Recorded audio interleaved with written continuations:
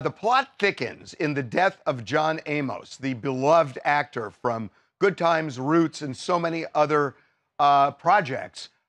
There is a family war, and we can see it now in the death certificate. Right, because we got the death certificate this morning, broke this story, because it does definitely point to the strife between John Amos's son and his daughter.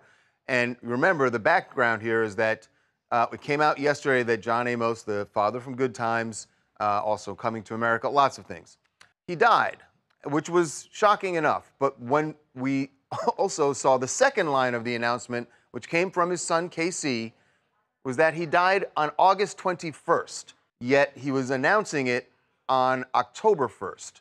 And what happened? Everyone is wondering how in the world how did that John Amos happen? is dead for that long. So John Amos's daughter, Shannon, said she found out when her brother told the media, and she didn't know.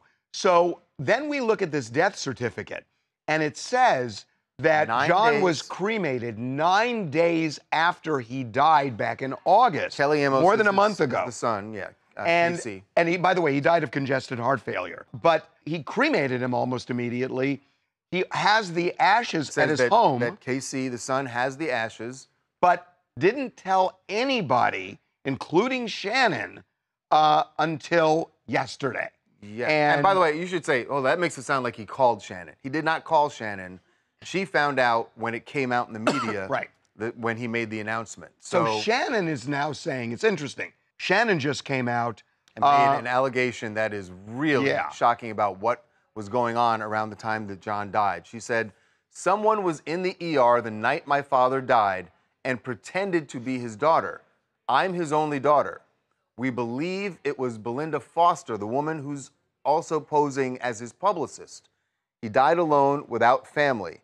Anyone who knows anything, please DM me. Any info shared will be confidential.